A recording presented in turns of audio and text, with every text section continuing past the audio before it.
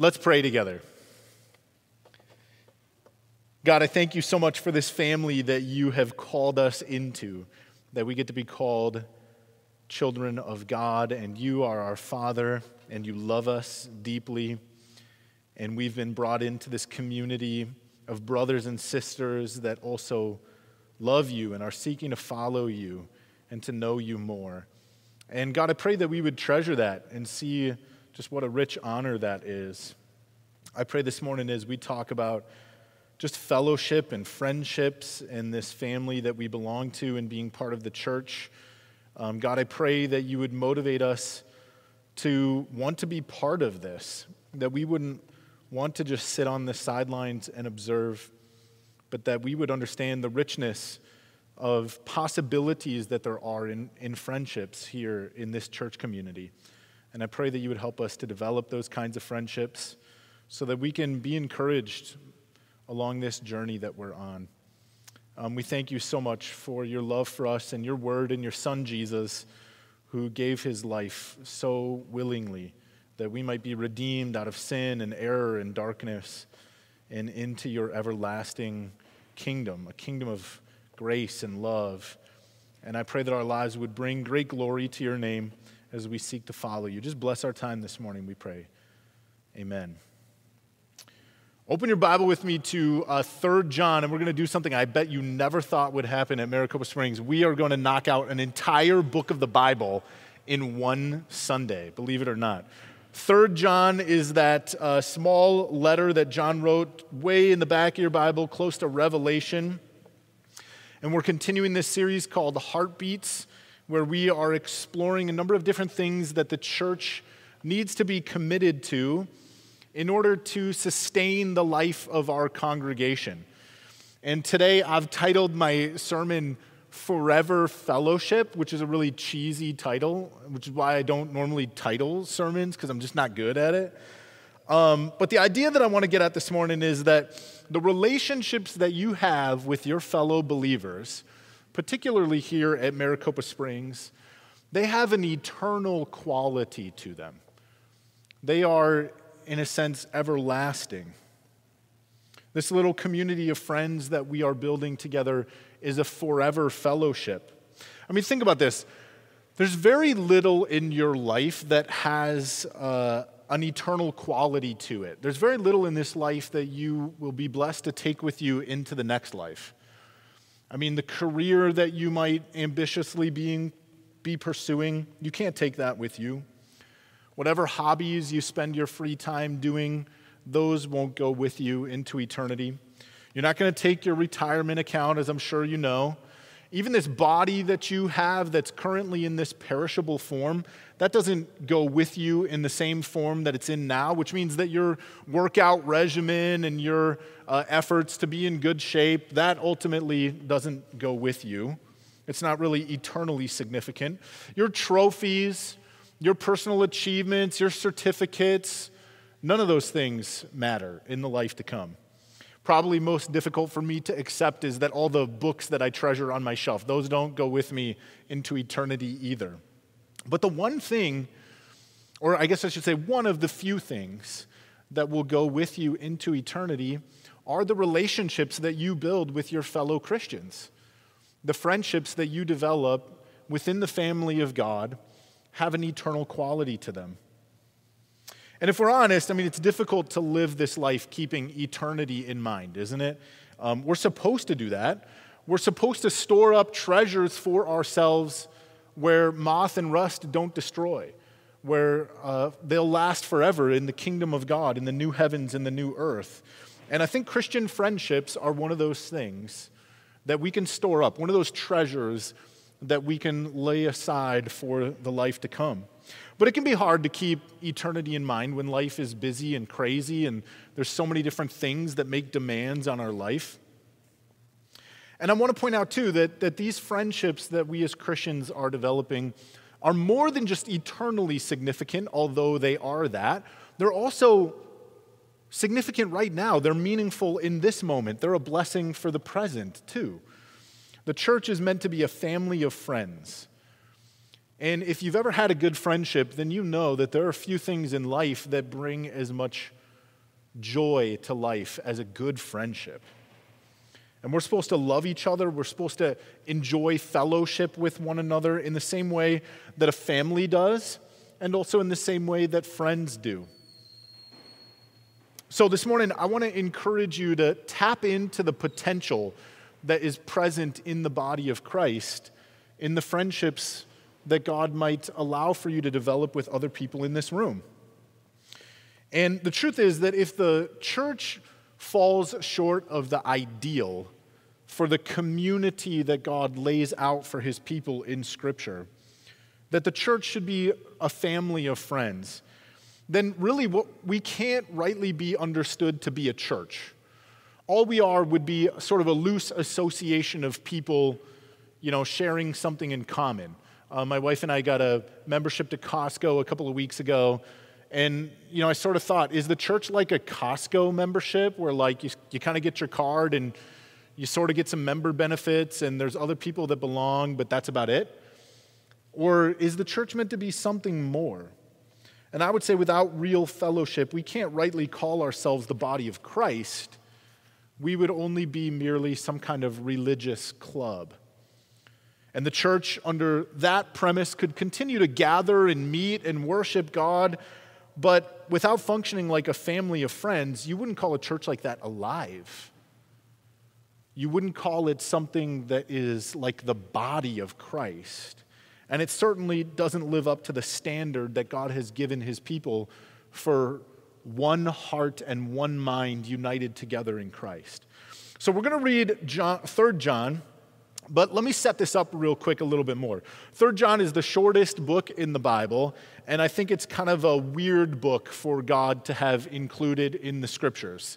And the reason is because you don't see the word Jesus in here anywhere. It doesn't talk about grace. There's not a real clear presentation of what the gospel is.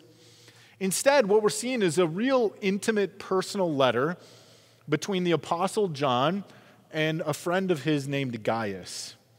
And it's really a letter of recommendation for a guy named Demetrius, along with a short warning about another guy named Diotrephes, who is a false teacher and not a good guy. And again, you might wonder, why are we reading a personal letter of recommendation about a couple of dead guys from 2,000 years ago? Why is that in the Bible? Well, I think there's lots of reasons to read this letter, and I believe with all my heart, this is the inspired word of God. It belongs in your Bible, and there's lots that you could mine out of this book. But today, I simply want to say that we're reading it because as a family of friends, that's how I'm going to describe the church, a family of friends. There's a lot about friendship that we can glimpse in this letter, and we can draw from this letter.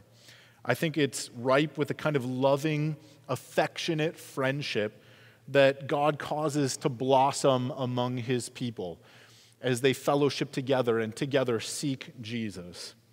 So this book is not primarily about friendship or fellowship. That's true, but it's so saturated with relational affection that there's so much that we can draw. It's a beautiful picture of what a meaningful Christian community could look like. So as we read this together, that's kind of what I want you to be on the lookout for, all right? So if you have your Bible open, we're going to read 3 John. It says, "The elder to the beloved Gaius, whom I love in truth. Beloved, I pray that all may go well with you, and that you may be in good health, as it goes well with your soul. For I rejoiced greatly when the brothers came and testified to your truth, as indeed you are walking in the truth. I have no greater joy than to hear that my children are walking in the truth. Beloved, it's a faithful thing you do in all your efforts for these brothers, strangers as they are, who testified to your love before the church. You will do well to send them on their journey in a manner worthy of God, for they have gone out for the sake of the name, accepting nothing from the Gentiles. Therefore, we ought to support people like these, that we may be fellow workers for the truth. I have written something to the church, but Diotrephes, who likes to put himself first, does not acknowledge our authority. So if I come, I will bring up what he is doing, talking wicked nonsense against us. And not content with that, he refuses to welcome the brothers and also stops those who would want to and puts them out of the church. Beloved, do not imitate evil, but imitate good. Whoever does good is from God. Whoever does evil has not seen God. Demetrius has received a good testimony from everyone and from the truth itself. We also add our testimony, and you know that our testimony is true. I had much to write to you, but I would rather not write with pen and ink. I hope to see you soon, and we will talk face to face. Peace be to you. The friends greet you. Greet the friends, each by name. So starting in verse 2 here, we see John offer a prayer of real genuine care for body and soul to his friend Gaius, whom John says emphatically that he loves in truth. And John's reference to the health of Gaius' soul, I think, reminds us that we are immortal creatures. There's so much more to who we are than just the bodies that we see. Through our faith in Jesus, we will truly live forever. And by referencing the soul, I think John hints at this idea that the friendship that he shares with Gaius, which has begun now in the flesh, it's never going to end because the soul is everlasting. And even more than that, we could add that we as Christians, we believe that the body will be raised from the dead. One of the things that's unique about Christianity is it neither shuns the metaphysical, the spiritual, nor the physical. We believe that we are body and soul, and one day, even though our bodies are now perishable, through our faith in Christ, God will raise this flesh imperishable, and we will live forever with new bodies. And so the friendships that we now share as brothers and sisters in Christ, they're established in the bodies that we currently have. They're connected to these immortal souls that God has given us. And one day that will all be completed in perfection in the resurrection. And what I want you to kind of get at this point is that you are already connected to something with immeasurably vast implications. You can't even comprehend the vastness and the meaningfulness of the implications that your body and soul will live forever, and that you are now already in relationship with people who will also live with you forever in God's kingdom. The life that you now live touches eternity, and therefore your Christian friendships also touch eternity even now. It's a little bit like driving around. I looked this up on the Interstate 90, which starts in Seattle. You can putz around that thing throughout the city of Seattle, and it's meaningful in that context. But you can also hop on that road and you can drive 3,000 miles all the way to Boston on that one road. And the fellowship that we now share as a church, even now, it runs into eternity to the throne of grace.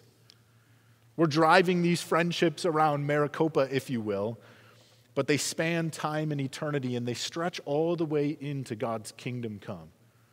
That's significant. If you look at verse 3, John tells us that this is a fellowship that's centered around the unchanging truth that Jesus is Lord. In some ways, we're all on one journey together, having been saved by God for his purposes. And part of that journey is that we're being sanctified in this truth by God's grace.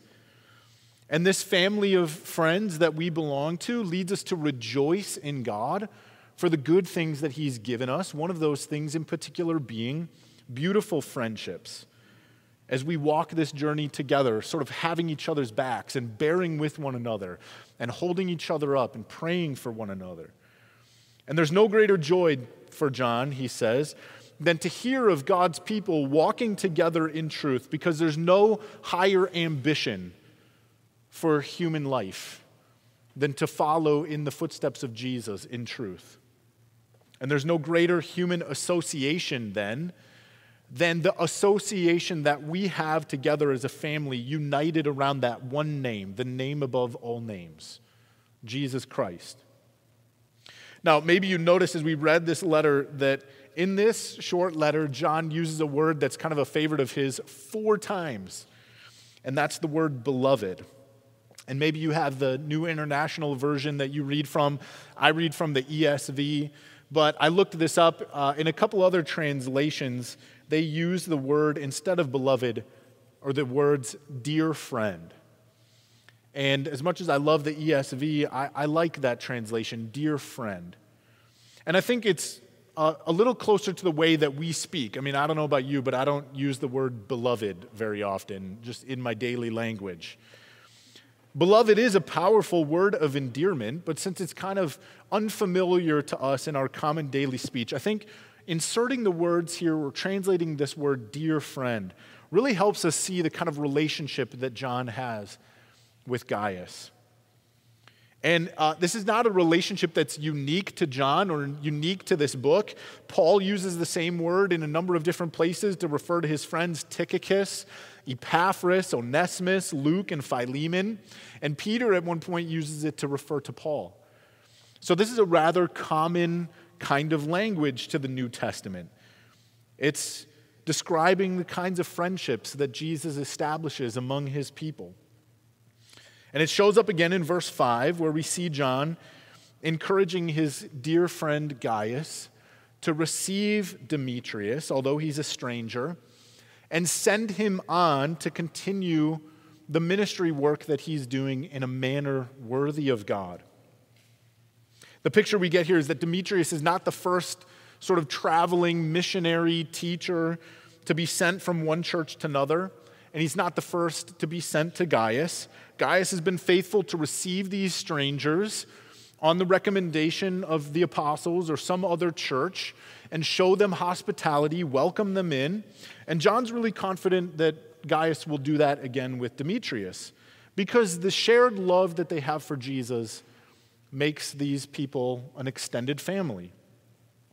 So I think a wonderful principle can be drawn from what John praises Gaius for here. What I want you to see is that even though the word hospitality isn't used here, John equates hospitality with faithfulness. In the body of Christ, hospitality is a form of faithfulness. He says in verse 5, this is a faithful thing that you do. Let's say it another way. I'm eager on the day that I stand before Jesus to hear those words, well done, good and faithful servant. And I think if we could sit down and interview John, he would tell us one of the ways that we can hear God say to us, well done, good and faithful servant, is to show hospitality. Because God himself has been hospitable to us. One of the character traits of our God is that he's hospitable, he's welcoming. I looked up hospitality to just see what kind of some of the synonyms are in the dictionary. And some other words that were offered are friendliness or kind-heartedness. Hospitality could be an open home where you welcome other people into it. But I think hospitality is also an open heart where you welcome other people into your life. And the fact of the matter is that although some people in this room may be strangers to you, you have everything in common with them because you have Jesus Christ in common. I mentioned in our teaching through 1 John many months ago that actually you have more in common with your fellow believers in this room than you have in common even with your own mother or brothers and sisters biologically if they don't love Jesus. And this shared love for Jesus should allow us, I think, to welcome one another with friendliness, with kind-heartedness.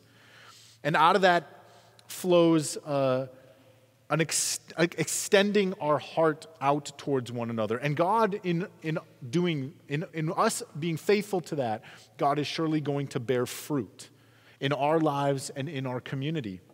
And so a strong and healthy Christian community is one where people are faithfully extending a heart of hospitality, welcoming one another, fellowshipping with one another. Now look again there at verse 5. John says, you'll do well to send them on their journey in a manner worthy of God. Look, John is obviously telling Gaius to welcome Demetrius and literally set him up to go on to the next phase of his journey well supplied, well equipped, well rested, well supported.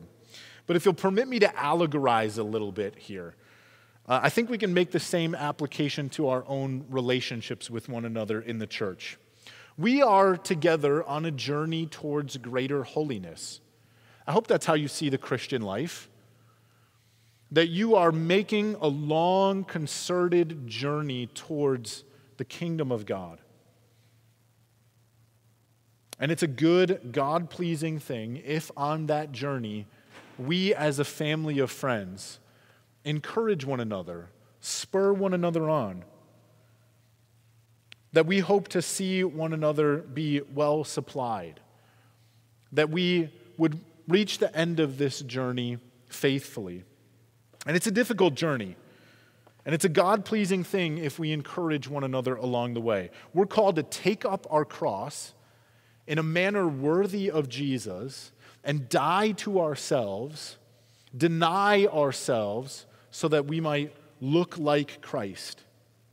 Tragically for Jesus, when he literally took up his cross, you know what happened among his friends. In fear, they all abandoned him. He went alone on that journey. But I think at least one reason why God established the church was so that we could encourage and support one another on this journey of self-denial and sanctification. So we could find endurance and strength through the relationships that we have, the friends around us cheering us on. I don't know what heaven will be like precisely. We only get some small glimpses in the New Testament. But I do hope that one of the things that I'll get to do when I enter heaven is make my way around to the friends and brothers and sisters and just say to them, thank you so much for the way that you supported me, the way that you prayed for me, the way that you encouraged me. Thank you so much for being someone who is committed to caring for my heart, who spurred me on towards the kingdom of God when that journey was challenging. But actually, there's no need to wait for that, right? Why not do that now? Why not be encouraged to go speak those words to our friends even now? And I hope that at least some of you in this room have already at various points heard me express my gratitude to you for your prayers and your encouragement and your friendship and your support. So although at this point our church is not physically sending anybody out on a missionary journey, we can still do well to support one another, sending one another on this journey towards greater godliness in a manner that glorifies God. And good friendships look like that. This is part of what it means to belong to a forever fellowship, a family of friends where we exhort and encourage one another in love. And I pray that our church will be like that. Moving on then in verses 9 through 11, we get a negative example, what not to do, an ugly contrast. There's healthy relationships like we see between John and Gaius, and there are ugly relationships, behaviors that ruin the fellowship of God's people. John talks about this guy Diotrephes and a list of sins that disrupt and destroy the family of God. Maybe you picked up on these. Diotrephes is guilty of selfishness. John says he puts himself first. There's no place for that in God's people. He's guilty of pride and arrogance because he refuses to acknowledge the authority of John, who was an apostle of Jesus Christ. He talks wicked nonsense. I like the way that wickedness and nonsense are connected. And he's combative, he's divisive, he's discontent, he has an inhospitable heart, and he is engaging in enmity.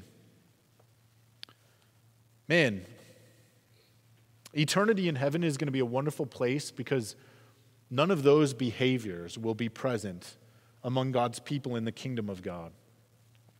But we shouldn't wait for heaven, for eternity, to strive for a community that looks like that among the people of God.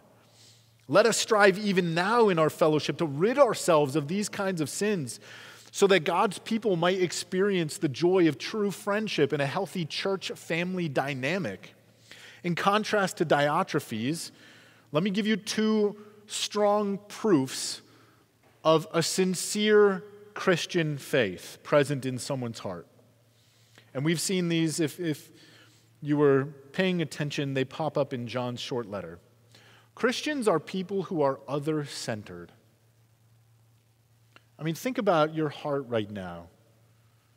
Would you honestly be able to describe yourself as the kind of person who's other-centered?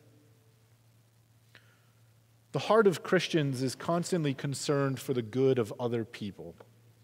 And this flows out of our fellowship, our friendship with God Himself. The community that we belong to as believers is modeled after the community of the Trinity of God.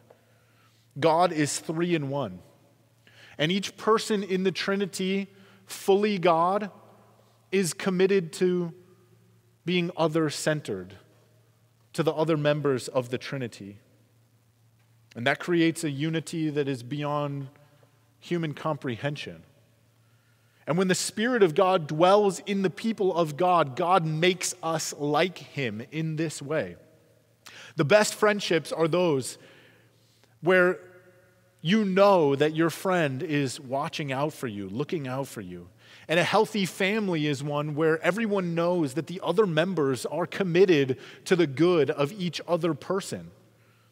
And this is godliness, to have an other-centered heart. Selfishness is no part of the kingdom of God. Second would just be humility. Diotrephes is swollen with pride. He's arrogant. He's abusive in the way that he treats others. And life-giving fellowship is quickly destroyed where the sin of pride is present in people's lives. I'm sure you know this as well from personal experience. Humility builds fellowship. And the reason is because a humble person has a very low regard for themselves. They have a low view of their own importance. A humble Christian believes Jesus is important, and they believe that sincerely pointing other people towards Jesus is important, and supporting them in that journey of growing in Christ-likeness is important. I think Andrew Murray says it nicely when he talks about humility. He says, humility is perfect quietness of heart. It is to expect nothing, to wonder at nothing that is done to me, to feel nothing done against me. Humility is to be at rest when nobody praises me and when I am blamed or despised. It's to have a blessed home in the Lord where I can go and shut the door and kneel to my Father in secret, and I am at peace as in a deep sea of calmness when all above is trouble. I think what he's driving towards is that humility doesn't think about itself at all, because humility is too busy thinking about God, considering Christ. And a family of friends built around the humility of Jesus Christ, that's a divinely beautiful thing to be a part of. To no longer feel the need to strive for your own good outcome, because you don't think about yourself anymore. You think about God and you think about others. Strong, lasting friendships are built around people who are humbly other-centered, who have tender hearts. And these things, they reflect the family of God. And the more that we walk in them and practice them here, the more robust we will be, the more prepared we will be to live like that for eternity before the throne of God. All right, finally, we get to our last couple of verses, 12 through 15. And I want to point out that John feels bold to testify to the character of Demetrius. He's sending a letter of recommendation, and he's confident that he can put his own reputation on the line before his friend Gaius in support of Demetrius. And the reason is because he actually knows him. I think it's fair to say he actually knows Demetrius because of something that John alludes to in verse 14. Just as John longs to spend time with Gaius face to face, John is the kind of guy who spends time in relationship face to face with people. He spent time with Demetrius face to face, and therefore he actually knows Demetrius. Their relationship is not superficial, it's genuine. So again, permit me to point out two things here. First, notice right now, you're not face-to-face with anybody in this room except me. You're sitting side by side with people. And I want you to understand that true Christian friendships cannot develop during a worship service because we don't spend time face-to-face with one another. Now, I'd like to think that the reason the church has sat like this for so many centuries is because the goal in a worship service is to bring you face-to-face, not with the pastor or the worship team, but ultimately with God. I think that's the goal. And growth takes place in that. Our goal is to look to Christ through His Word, through the singing of worship songs as we praise Him. And in being face-to-face with God, we grow in maturity. But that only further supports the point that true Christian fellowship happens most outside of the worship service. You know, if you come to church 2 minutes before church begins and you sit and you join us in worship, and then as soon as that benediction is done, you split and you're out the door, and you don't participate in any of our midweek things, women's groups, men's groups, family churches, times that we just get together and hang out at the park, or you don't proactively invite other folks from church to come over or meet up for lunch or something like that, then the truth is you don't actually know what it means to belong to the family of God. You attend church, you might be a Christian, but unless you're experiencing some face-to-face time with other folks from this fellowship, you're missing out on a huge piece of what it means to be a Christian. You're worshiping God, but you're not really belonging to the family of God. You're with us, but since you're not known by any of us, we would have a hard time calling you friend. We would have a hard time calling you a family member. And what I'm trying to do here is just prevent anyone from being deceived into thinking that you belong to the fellowship of God because you attend a church service. John can write a recommendation for Demetrius because I believe they've spent time face to face.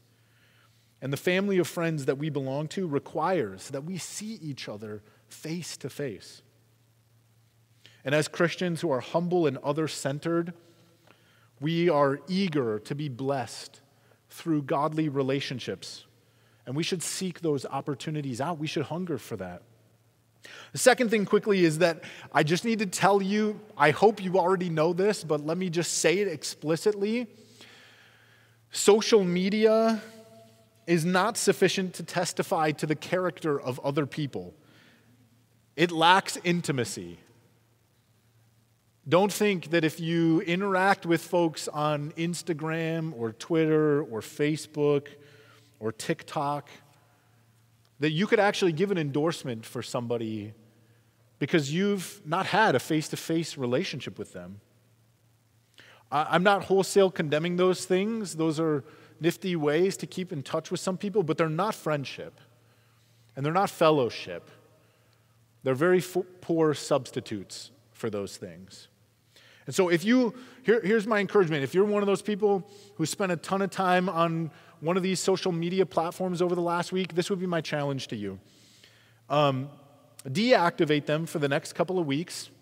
Try and calculate the number of minutes or hours you would have spent on those platforms, and reach out to folks in our church community and instead invest that time face-to-face with them.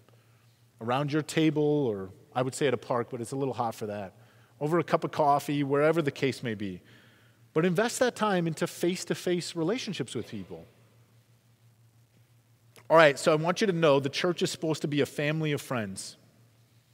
And I sincerely believe that if we fail to achieve that standard, then all that we end up being is sort of a loose association of anonymous people.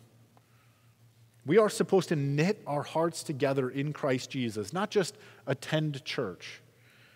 And the friendships that you develop here, the fellowship that we are seeking to build here, it's going to last forever in the kingdom of God. Forever and ever and ever. The work of building friendships here in the body of Christ, it is some of the most meaningful work that you will ever do in your entire life. That's something worth investing in. It brings God great joy and great glory to see his people share in one heart and one mind because of their unity in Christ. And so I think I'll close with just a reflection question. What keeps you from seeking fellowship here? What is the obstacle that prevents you from developing friendships and seeing the people in this room as truly your extended family? What prevents you from showing hospitality to others, welcoming them into your heart and into your life, sharing your life with your brothers and sisters in this room? I mean, I can anticipate some of those answers. I think they're excuses, but we're just too busy, right? I mean, we got sports and responsibilities and work and all these obligations. We're too busy. Or maybe the other one is, I'm too afraid. Would anybody in this room even actually like me if they really knew who I was? What if they came in my house and there were dishes in the sink? Would they judge me for it? You know, maybe you're just fearful. Or maybe you're too self-reliant. Maybe you're one of those people who realizes that relationships are messy and you just don't want to get involved in the mess. Or maybe you're just lazy. Maybe you're self-centered. Maybe you just don't care to have relationships with other believers. Well, my prayer this morning and throughout this week has been that God would just move in your heart right now, in this moment, to bring some conviction and some encouragement to overcome those excuses, whatever they may be, so that you would begin to value the fellowship of friends, this family that you belong to. And I hope that you'll leave here resolved to at least attempt to overcome some of those obstacles, to commit yourself to building friendships at church, to seeing yourself as a part of this family of friends that we belong to. And I pray that as you make that change and you make that commitment, that God will simply bless you as you seek to be a more committed part of this family of friends, this forever fellowship. Let's pray together.